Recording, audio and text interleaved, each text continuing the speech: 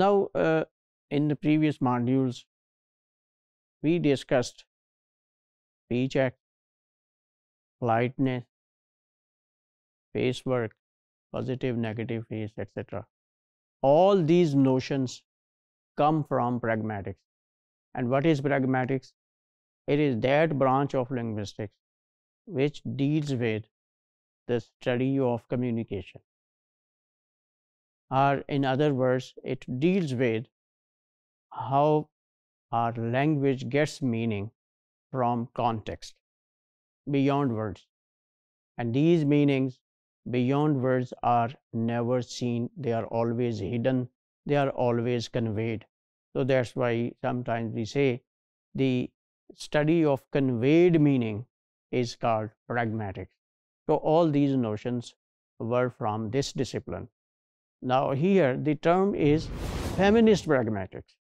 So it means this time there would be some additional dimension to the field of pragmatics. What is that? We would explore it in this module. Feminism has no common pool of theories, first of all.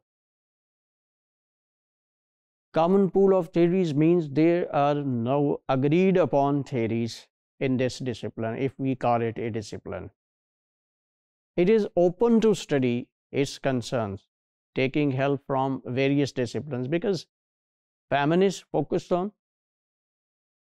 gender, and gender is complex of variables. You are man and woman, you also belong to a profession, you also belong to an age group, you also belong to some ethnic group.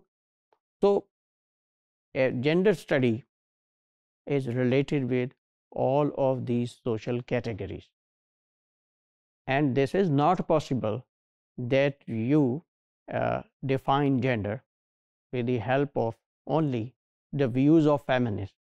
Feminists who are not usually considered academics or researchers, they are usually taken as political activists, because they in fact raise voice against violence and discrimination and injustices in political way, in form of movements, etc. And academics usually they don't launch movements. So in these terms, so we think that because feminist concern is gender, gender is complex, involves so many social categories and notions. So these notions have roots in different disciplines. We have to take help from different disciplines. So it is also an interdisciplinary field. Here, when we say feminist pragmatics, so it means we are combining views of feminism with views of pragmaticists. This is called feminist pragmatics. A piece of feminist research can draw upon cultural studies. If you are studying gender with reference to conventions, social norms, then you have to go to cultural studies.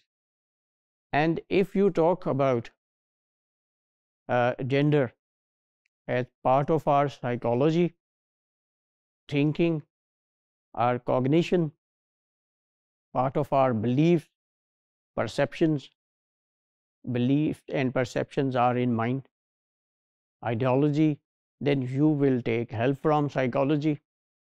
And if you talk about gender as social action, something that is performed, something that is done, something that is constructed in society, it is a social category, it is a social action, definitely you have to take help from sociology. And if you want to understand gender by analyzing language, especially conversation and speech, etc., so then you have to take help from linguistics.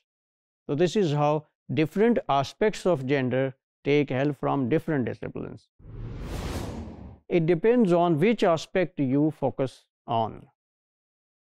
Now, if we see relation between language use and feminism, it is again a complex affair. So first of all, feminism is complex. Then we come to pragmatics, the study of language use. The study of language use itself is very complex. It too is a multidisciplinary field of study. Language use is not studied only by linguistics or pragmatics. There are many other disciplines which are involved, which have interest in language use. For ease of our study, to make things simple, we just see how relation between gender and language use is studied with the help of pragmatics. We keep our focus confined to this. Why do we need pragmatics to conduct feminist research? This is the question before us. Language use has two main dimensions or functions. Language is used to reinforce genre ideology as it is done in media. So here language functions as a medium, as a tool.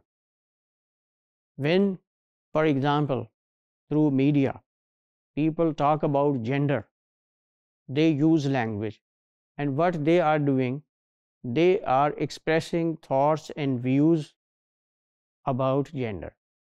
They are reinforcing existing ideologies and gender order, etc. So this is how language functions as medium or tool to convey our thoughts and ideas. Here language has a very passive role. It itself doesn't do anything. It just like a postman receives ideas and transfers them to the audience.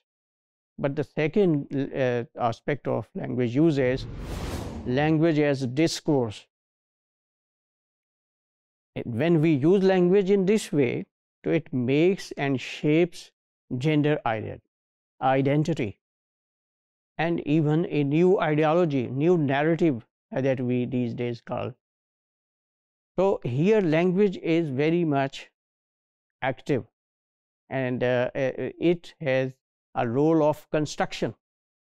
It creates something. So this role is very active. In both cases, pragmatics can help the feminist researchers, whether we are using language as medium to express our thoughts, whether we are using language as discourse to shape, change, or transform our thoughts. In both cases, we can take help from pragmatics. We means feminist. The discourse analysts focus on content and language and what it conveys. This is discourse analysis that is conducted by feminists to understand relationship between language and gender. But what they do, they just focus on what is given on the page or what is recorded, what is language content, without involving the background or context in which the language was used. Unless we know the intention of the speaker or writer who has produced that discourse, that content, that language, the presuppositions about gender, what that person presupposes, has set ideas in his or her mind, unless we know that, and the cultural and situational context where that talk, that content, that discourse, that language content was used, what was the immediate context, what was the broader cultural context. Immediate context was classroom or court or some other place like that. What was the time, who were the audience, what was the purpose. All these things constitute the immediate context. And then broader cultural context, whether the discourse was, the language content was produced in Pakistan, in Punjab, in Balochistan, in some other country, in some other culture. So unless this whole information is not added to the language content, we cannot understand what language use is. Critical discourse analysis. This is a procedure they have combined discourse and pragmatics, because pragmatics adds all that background information which we need to understand language content. So these people, they have combined pragmatics to understand language use, to understand discourse. And that's why we differentiate them from general discourse analysts. We call them critical discourse analysts. Now, pragmatic tools are used to analyze discourse in critical discourse analysis. And when we say pragmatic tools, it means the things which we have already discussed in our previous modules. For example, these tools may be speech acts, these tools may be our politeness, face work, these tools may be our implicature. All these notions which come from pragmatics, they would help us to analyze discourse at utterance level. And when you understand utterances, you will understand the stretch of utterances, longer piece of text that consists of those utterances. So the sum total of the meaning of utterances would help you to understand the meaning of the entire talk, entire discourse, entire text. This is a task to understand this whole process which I have been talking about. Here, this is a dialogue. Now you see clearly that background information is provided. After that, we see there is a dialogue, and this dialogue is between a little girl and her dad. And in this dialogue, they are part of some ad, some TV commercial. During this talk, the dad gives some expression regarding girl's mother. He was working in kitchen, and the girl says that mama doesn't chop things like this. He was preparing breakfast, and he says that I don't prepare breakfast like your mother. This is dad's way of preparing cooking. These expressions and the background to these expressions, they together would help you to understand the relationship of language use and gender.